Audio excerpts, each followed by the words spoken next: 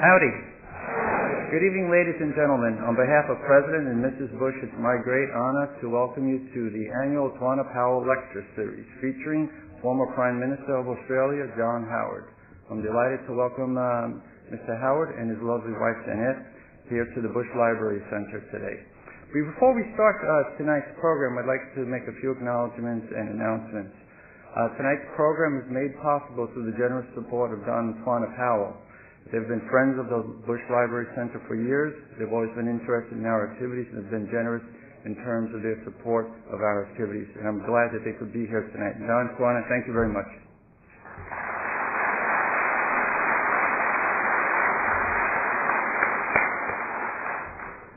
Tonight also I'd like to acknowledge the Alcoa Corporation.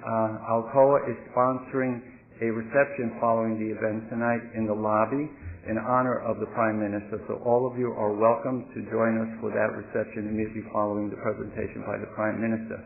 Representing Alcoa tonight are Roy Toth and his lovely wife Renee. Renee, thank you.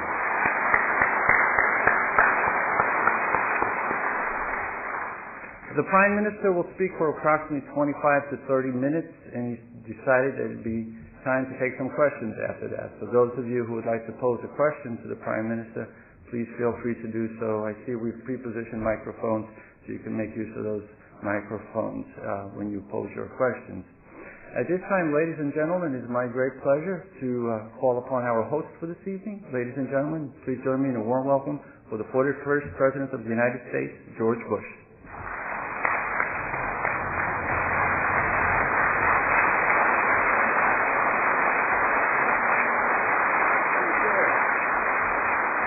Thank you all.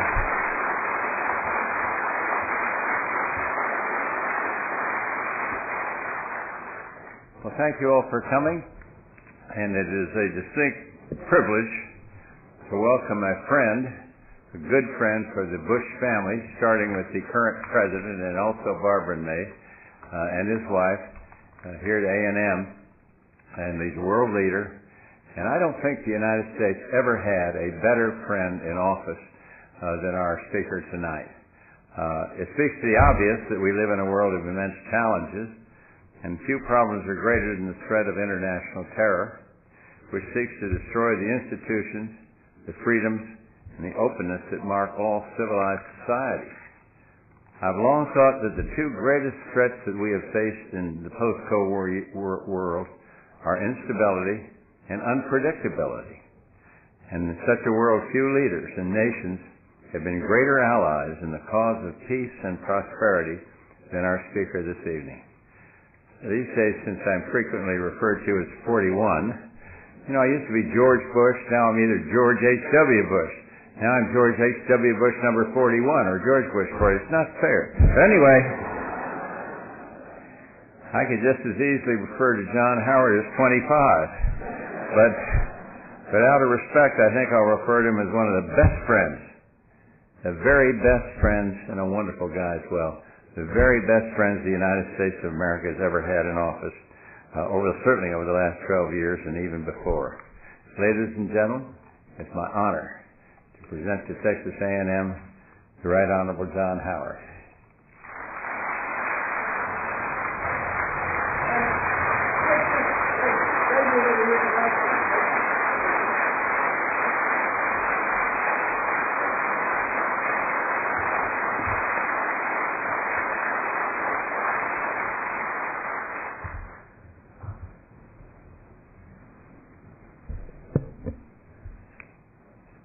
Thank you very much, Mr. President, Mrs. Barbara Bush, other distinguished guests, ladies and gentlemen. I want to thank my friend George Bush, the 41st President of the United States, and somebody who has visited Australia in his various iterations on at least 5 or 6 occasions, and somebody who won the affection and regard of the Australian people on each of those visits. I come here today as a very privileged guest of this university and this institution. Jeanette and I have had an opportunity of looking over the library, we're mightily impressed and we're greatly reminded, because so many of the momentous political events of the last 30 years, which have affected the lives of all of us in so many ways, of course were events that involved the 41st President at their very centre. History rightly records that the most momentous political event of our lifetime was, of course, the implosion of the Soviet Union. And history properly attributes to the 40th President of the United States, Ronald Reagan, a major role in bringing about that event. But history also properly recognises the contribution of the 41st President, George Bush, through his skillful, non-triumphalist diplomacy of consolidating the gains of that momentous event, because it was in his presidency that the Berlin Wall came down, and it was in his presidency that the Soviet Union finally disintegrated. And without the tact and skill and leadership that he applied to those events and to those times, the permanent benefit of the end of the Cold War and the disappearance of the Soviet Empire would not have been achieved. When somebody looks at the life and times of the person after whom this library is named, you are struck by an extraordinary life of public service. I think often of the President as being an exemplar of what is meant by the concept of public service. Somebody who has served in so many different positions, including the highest position in his own country and the most powerful office in the free world. Somebody who contributed so much to his nation at such a young age in war. Somebody who built a reputation in his various roles as a person whose innate humanity and friendly personality were a hallmark of his work as a political figure and as a leader.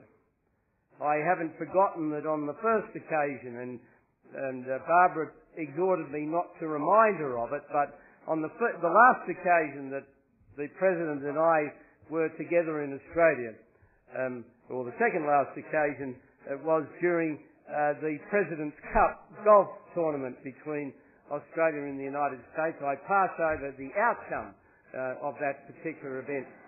But I do remember that both of us had one thing in common as we walked around the golf course, and we both marvelled at how slow Mark O'Meara's swing was, and I just wondered if I could ever emulate that and perhaps reduce my golf handicap. President Bush was the very first leader of, and I was about to say foreign country, but I always find it rather difficult to use the adjective foreign when I'm talking about the United States. But he was the first leader of another country to address a joint sitting of our Parliament early in 1992. And I've often wondered what it is that brings Americans and Australians together so much. I've often wondered why it is that Americans and Australians feel very comfortable with each other. It obviously has something to do with the fact that both of us are people who live in very large countries geographically. The United States is a little larger than Australia, but the two nations are comparable. Although our populations aren't. The population of Australia is, 3 or 4 million shy of the population of Texas. We have a lot in common when it comes to our love of sport, although for the mass spectator and mass participation sports, we have struggled manfully and failed completely to persuade Americans to develop a passion for cricket. And equally, I don't think that American football is going to replace rugby or Australian rules in the affections of Australians.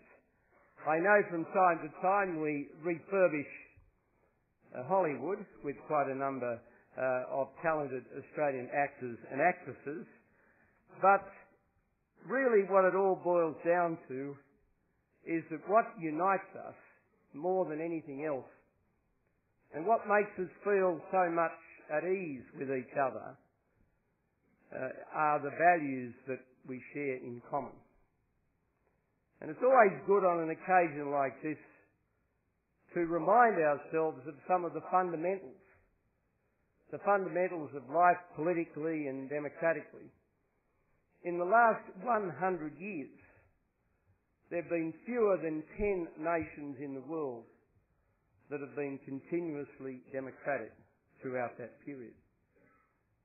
When you think of the large number of countries that now are democratic, and you think of the democratic reach of the freedoms reached in 2008, but if you look back over the last 100 years, there have been fewer than 10 nations that have been continuously democratic. Now, some of those interruptions, of course, were through no fault of individual countries because they were invaded and occupied. But it doesn't alter the picture. And two of those countries, of course, have been the United States of America and Australia. And we share that great democratic tradition and experience in common. But there are other values that bring us together and make us feel comfortable and at ease with each other. And I think they are really the values that go to the human personality and to the individual. A belief in personal and economic freedom, and the belief that the worth of an individual is determined by his or her character and hard work, and not by class or race or social background. That the most important institution in our national life is the family. And can I say that there is no greater example of a wonderful family in the public gaze than the Bush family. I had the opportunity, along with my wife and some other members of our family, of dining as guests of the President and Mrs. Bush at the White House the week before last. And there is a family that is very united, a family that is part of a broader, loving family environment, and it's a great example to the American people. And the importance of family life in the activities of this nation and in the activities of my own nation puts it right at the centre of what it is to be an Australian or to be an American. We, of course, hold very dear to the principles of political freedom and political liberty. Australia is the only nation in the world that has fought beside the United States in every major conflict in which your country has been involved since World War I. And we have done that because it has been the right thing to do. We have done that because we believe that the values for which our countries have fought and the values for which the men and women of our armed forces have made, in too many cases, the supreme sacrifice, are values that are worth preserving. It's impossible for me to speak to you as a former Prime Minister of Australia and someone who took the decision 5 years ago to commit the armed forces of my country in coalition with the armed forces of the United States and Great Britain to the invasion of Iraq. It is impossible for me not to mention that in my remarks. I want to say that I greatly admired the courage and determination of President Bush when 14 months ago he decided to commit this country to the surge in Iraq. He did so against the advice of so many people, but he did so, in my view, with a correct appreciation of what was involved. And although the battle is far from over, indeed it will have a long way to go yet, and there'll be some more wrong turns and there'll be further setbacks. But inexorably, I believe the tide is turning, and that the wisdom of the President's decision at the beginning of last year will, as time goes by, be vindicated. And I certainly stand very strongly by the decision that my government took in 2003. I believe it was right.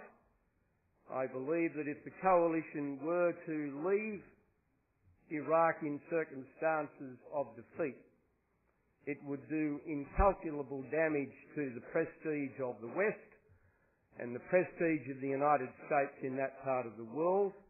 It would destabilise other nations in that part of the world with a friendly disposition towards the United States and the cause of the West, and it would render even more distantly into the future the prospect, however hard it is, to achieve a lasting settlement between the Palestinians and the Israelis on the basis of a two-state solution whereby each should have their own nation and each should be entitled to live in peace without molestation behind secure and internationally recognised borders.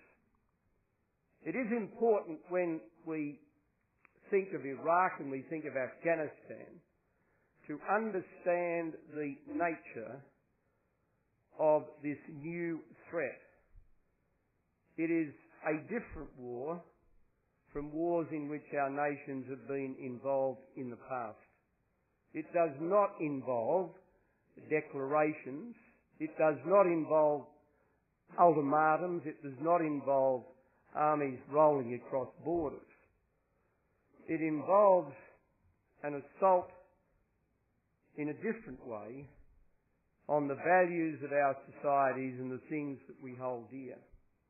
And nobody should imagine for a moment that the key objective of Islamic fascism, because that is what we're dealing with, the key objective of Islamic fascism is over time and through a process of attrition, and they have limitless patience and a limitless determination to test our patience and to test our resolve. Nobody should imagine for a moment that the ultimate goal isn't to persuade sufficient people within our own nations that the struggle is not worth it, that in the long run maybe some kind of accommodation and some kind of understanding, some kind of federated settlement between different ways of life is the solution. Because the Islamic fascists suspect, rightly I'm sorry to say, that there is within all of our societies an element of self-doubt, a belief that maybe it was all something that we may have done in the past that brought it about. And one of the greatest challenges our societies have is to preserve a sense of cultural self-belief, an understanding that there is nothing fundamentally wrong with our culture and our belief system, because it's a culture and a belief system that is built upon respect for individuals. It's built upon a belief that if all the peoples of the world are given an opportunity of savouring democracy, then those people will embrace democracy and enjoy the benefits and the fruits of democracy. As the President said in his very kind words of introduction, it is stating the obvious to say that we are living in very difficult times.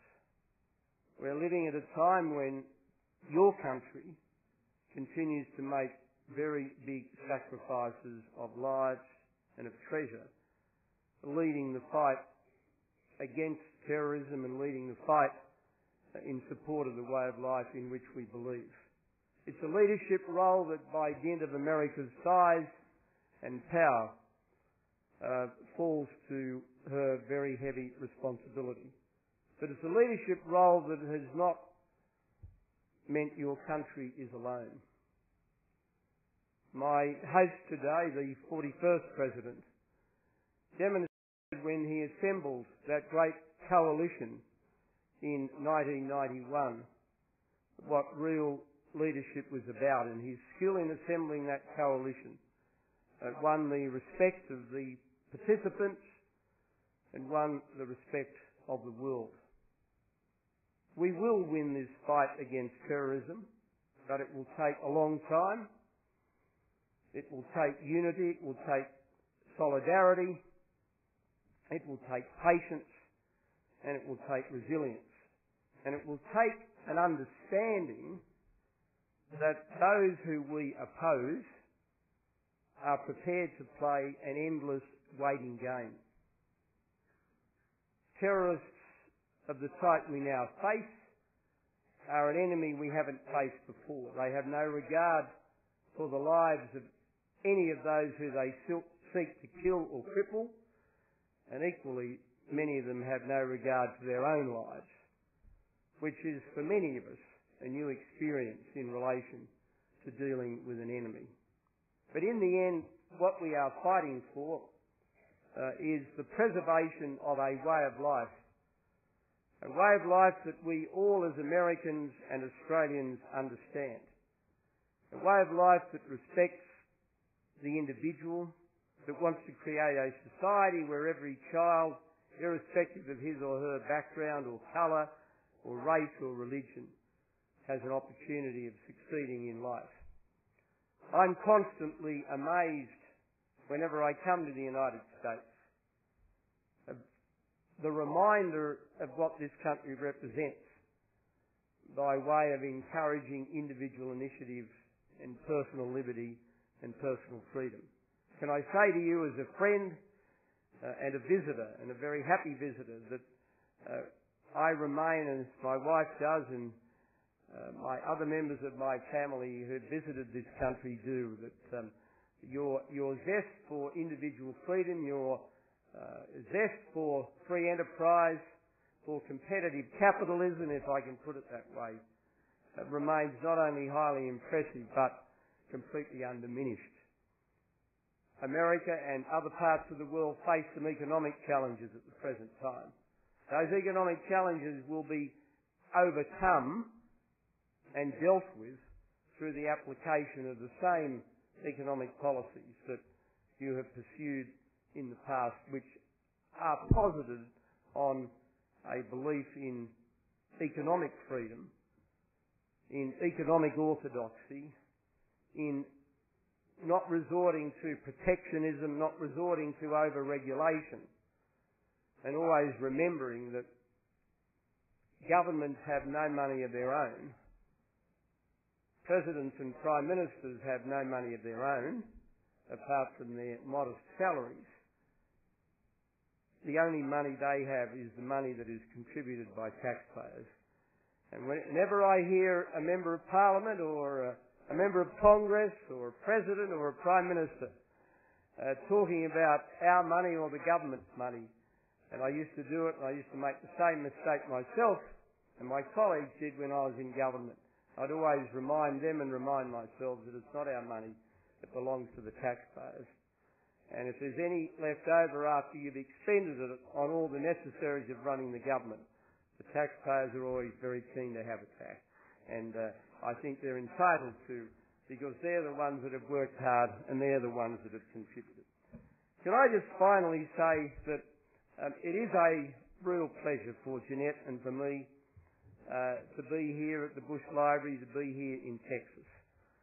Our two countries have had a lot to do with each other over a very long period of time. It's been my privilege as Prime Minister of Australia, it was my privilege for almost 12 years as Prime Minister of Australia. I interacted, of course, with the current President from the time that he took office early in 2001.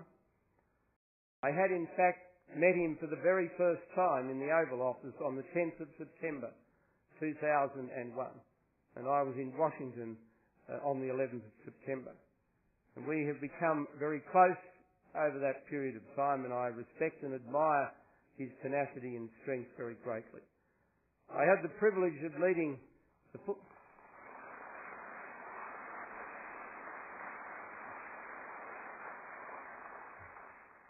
I had the privilege of meeting the 41st President for the very first time way back in 1982 when he and his wife represented the United States at the commemoration of the Battle of the Coral Sea in World War II, which is fondly remembered by Australia as a moment when American military power prevented a potential invasion of Australia by the Japanese.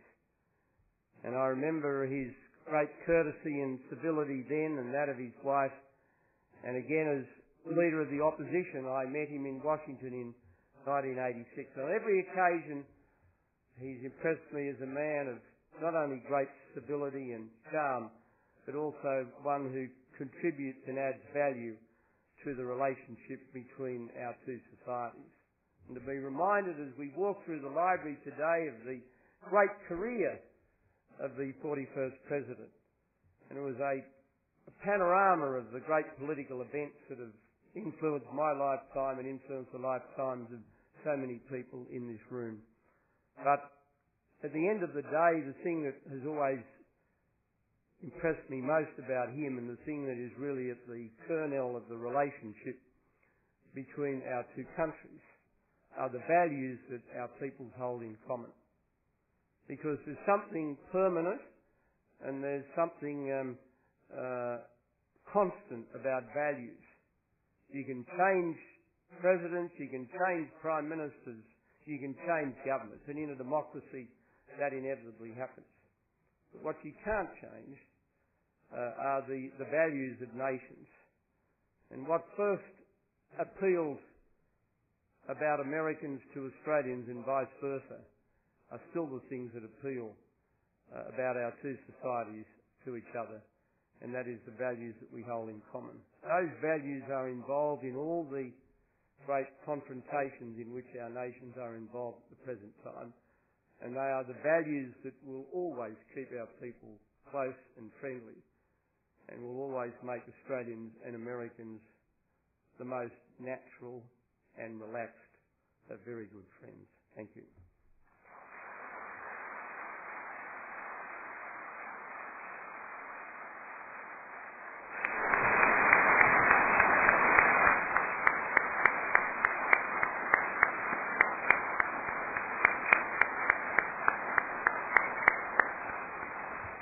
I'd like to thank the Prime Minister for those supportive yet thought-provoking remarks. And now we have time for a few questions. Those of you who would like to pose a question can use the microphones that are pre-positioned in the aisles. It always takes a while to get the first one going. I see a lot of students here.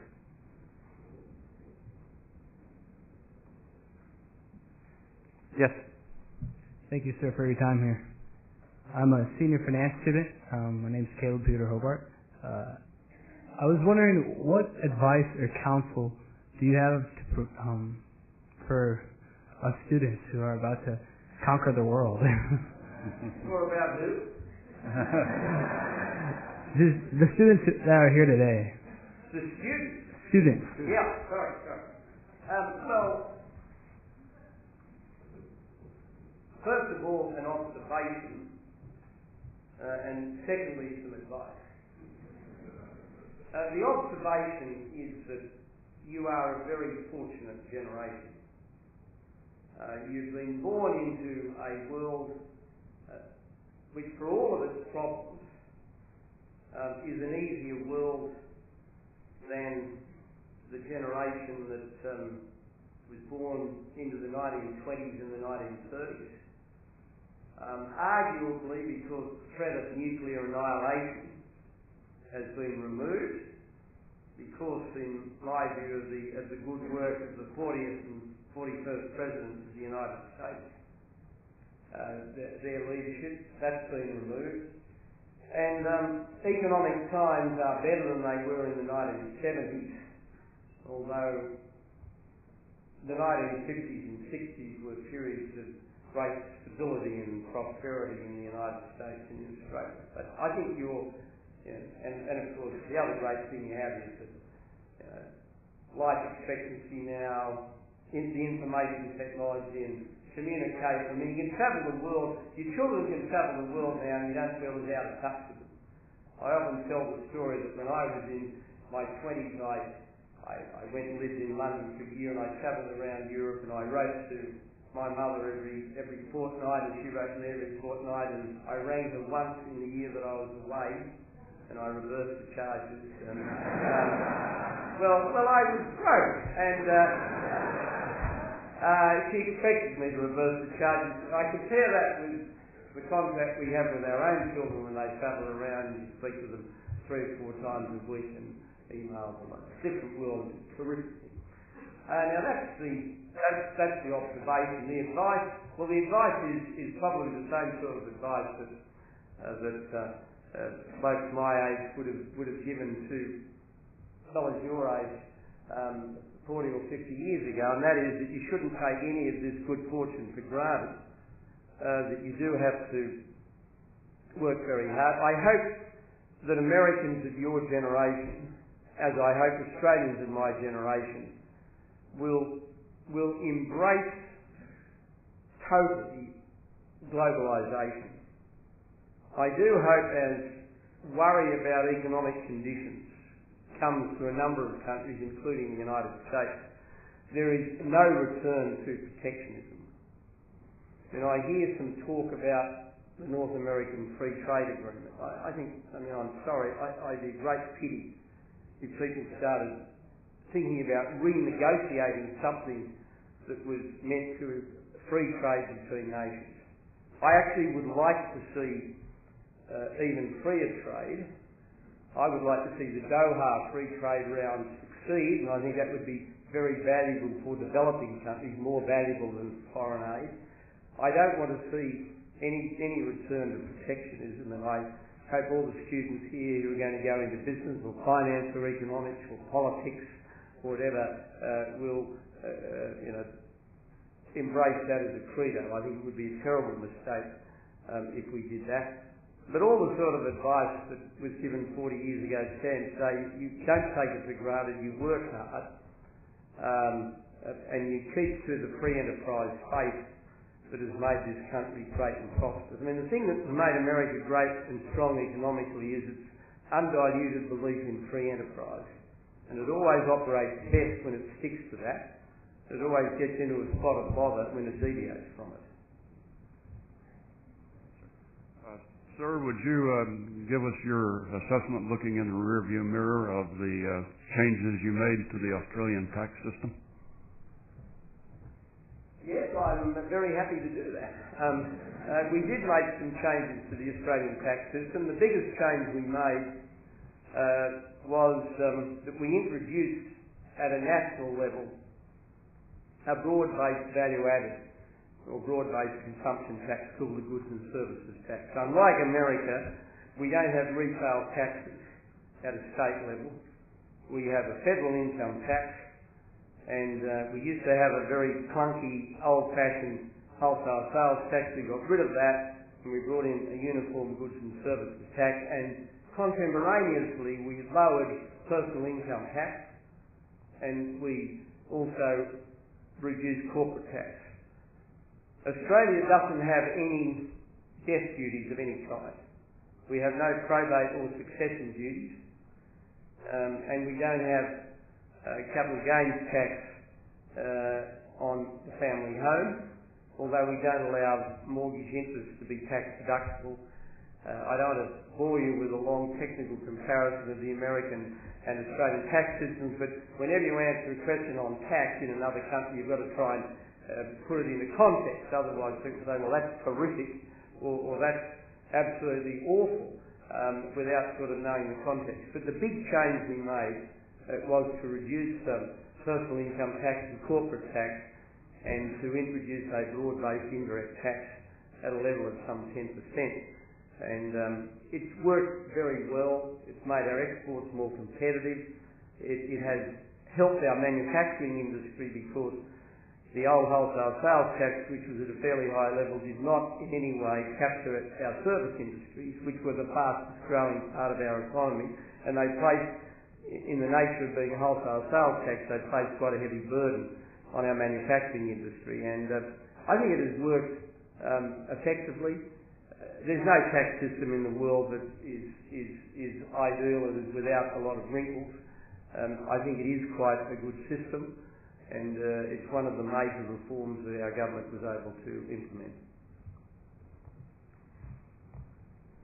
This young lady. Okay, let me first just say that it's quite an honor to be addressing you here today, as you are the subject of my senior thesis. Actually,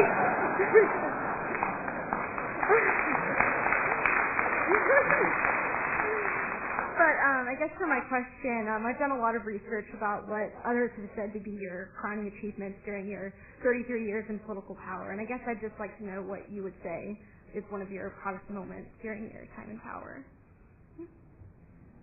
Well, this is a very interesting place in the world in which to say it, but I'll nonetheless say it. One of my greatest achievements was to, I believe, not the greatest, but one of them, early in my term as Prime Minister, was to introduce national gun control laws in Australia.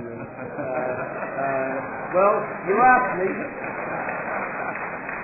It's a democracy. We had a massacre at a little place called Port Arthur in Tasmania, and 35 people were killed by a madman with a semi-automatic weapon, and we introduced. Now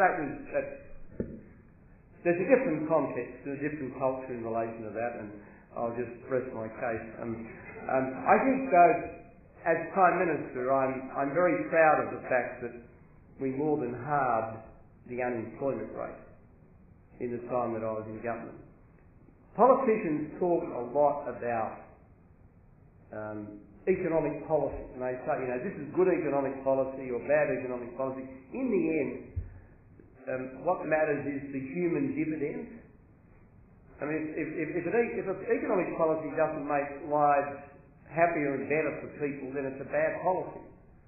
I mean, you can't judge economic policy by some kind of abstract measurement. And sometimes when I listen to economists, sometimes when I read the financial pages of newspapers, be it whether it's in America, Australia, or Britain, or elsewhere, you sometimes lose sight of people. They can't see the wood for the trees. So I was very proud of that. I was also proud in the foreign policy area of the fact that we were able to simultaneously develop an even closer relationship with the United States. We've always been close, but I think during my time as Prime Minister, the two countries got closer. Our intelligence sharing arrangements were even more intense. We negotiated a free trade agreement. It was the first time America's tough and NAFTA, which involves Canada, has negotiated a free trade agreement with a highly developed country. And in so many other ways we became very close. But at the same time, I was able to build a very good relationship with China. Australia, as you may know, exports a lot to China. China is very hungry for our iron ore, for our natural gas, for our coal, and we have a very strong trade relationship with China. And some of my critics said that when I became Prime Minister, the Asian leaders wouldn't deal with me, wouldn't talk to me. I know political opponents are prone to say exaggerated things about each other in election campaigns, but I was very proud that we were able to build that relationship. And I made it very clear to the Chinese that our relationship with the United States was built on the sort of values I was talking about, and was built on, I was reminded of how values are important when in 2003 we had a very rare moment in Australian history. The current President of your country was in Canberra the day before a visit to Canberra by President Hu Jintao of China, and I had invited President Bush to address, as his father had done, a joint sitting of the Australian Parliament. And he knew in advance that he'd been invited, and I saw him at a meeting of the APEC countries in Bangkok a couple of weeks earlier, and he said, "John, are there going to be any hecklers or any interjections?" And I said, "Yes, George, there will be."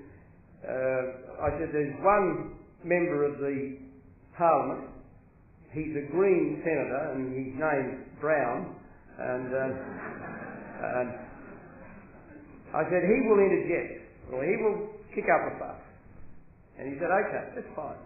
The next, sure enough, the President addresses the joint sitting, and Brown interjects, and the President gives him a wonderful response, which gets a huge round of applause and handles the thing with great flair. The President of China was due to address the gathering the very next day, same joint sitting. And the Chinese delegation was very nervous that there would be an interjection. And they were saying to my staff, "Is there any way we can stop an interjection?" And I said, "No, this is a democracy.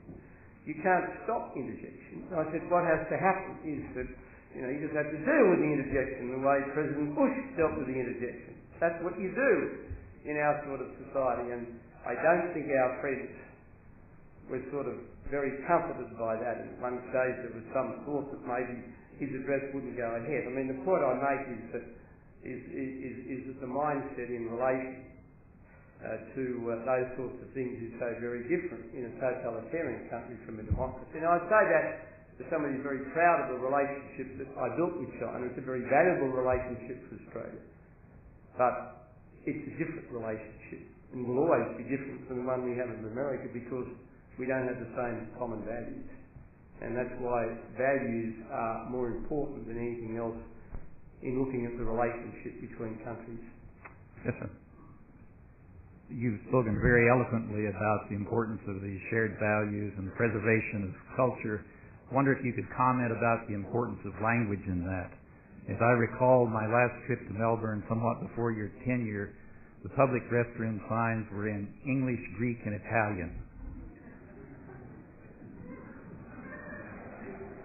Well, they're probably a bit out of date now, because the last survey indicated that the most widely spoken foreign language in Australia now is a combination of Cantonese and Mandarin.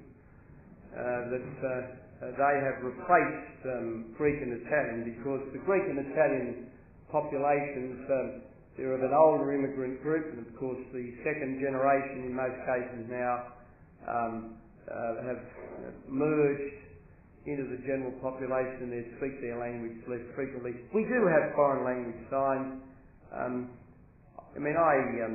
I have a very simple view about this. A nation like America and Australia can only have one national language,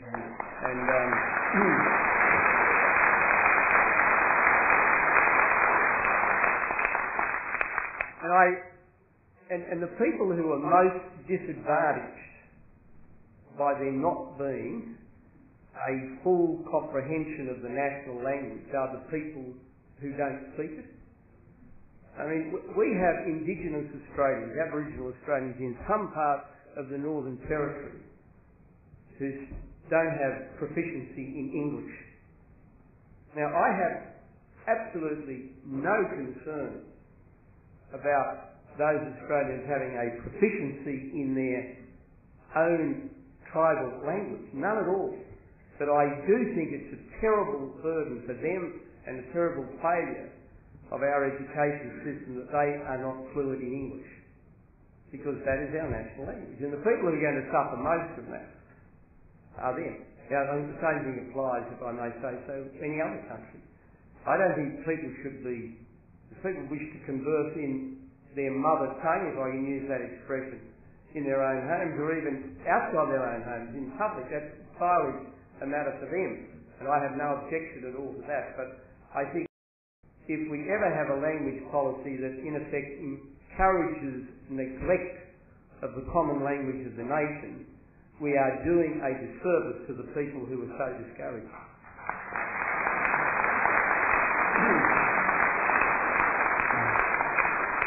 Mr. Prime Minister, this will be our last question, sir. Yeah, good afternoon, Mr. Howard. You've spoken a lot tonight about the common values of USA and Australia and how we share close ties. How do you feel this will change now that the Rudd government's in power? Look, the relationship between Australia and America has been a relationship that has endured irrespective of different governments being in office. The 41st President of the United States, while he was in office, he dealt entirely with Labor governments. He had a very good relationship with Bob Hawke, who was the Prime Minister of Australia for most of the time that he was President. For the first 3 or 4 years that I was Prime Minister, President Clinton was in the White House. I have, as you know, developed a very close relationship with your current President, and I'm very proud of that, and it's a relationship of mutual respect. And I think that has brought some extra dimensions to the relationship. But belief in the American alliance is a bipartisan constant in Australian politics. During World War II, you had President Roosevelt and Prime Minister John Curtin, who was a Labor Prime Minister. The ANZUS Treaty was signed in 1951 when Sir Robert Menzies, Australia's longest-serving Prime Minister, and the person who founded my party, the Liberal Party, and for American audiences, Liberal in Australia means slightly different from what it does here, but I should perhaps have a glossary of terms behind me just to sort of explain it. So my answer is that it's a bipartisan view. Now, clearly every government has treats different policies and different policy dimensions, but Mr. Rudd is committed to the American alliance. He said that, and I have no reason for a moment to doubt it, and I would hope that under his Prime Ministership the relations between Australia and the United States remain very close. Thank you.